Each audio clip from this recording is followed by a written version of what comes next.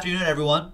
We took 40% off Topps On Demand set number 2 600 Home Run Club, and that must be the sweet spot. That must be the wheelhouse price point because we've been selling these out left and right.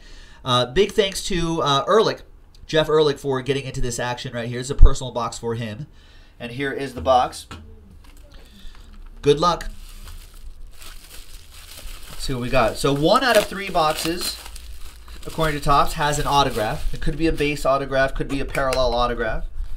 And most boxes, if it doesn't have an autograph, most boxes usually have a parallel. Pretty fun set. Even just the set alone has value to it as well. I think when it first came out, I think you could resell the entire set without an auto for like $100 or something like that. So very limited release. So that's why it's basic supply and demand. All right.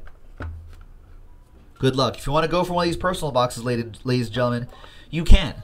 Go to JaspysHobbyland.com. 40% off. Can't beat that. All right. Good luck. So great photography, great looking cards. And then autograph. Nice. Barry Bonds. You got that Aaron Judge card in there too. Nice. So there you go. Boom. Little opposite Joe, going oppo on that. Opposite Joe Mojo. But hey, that's a good autograph nonetheless. Barry Bonds does not sign very often. So it's a good one to have. Nice. So there you go. Thanks very much. Joe for JaspysHobbyland.com. Let's do more Topps On Demand Baseball. We'll see you for the next one. Bye-bye.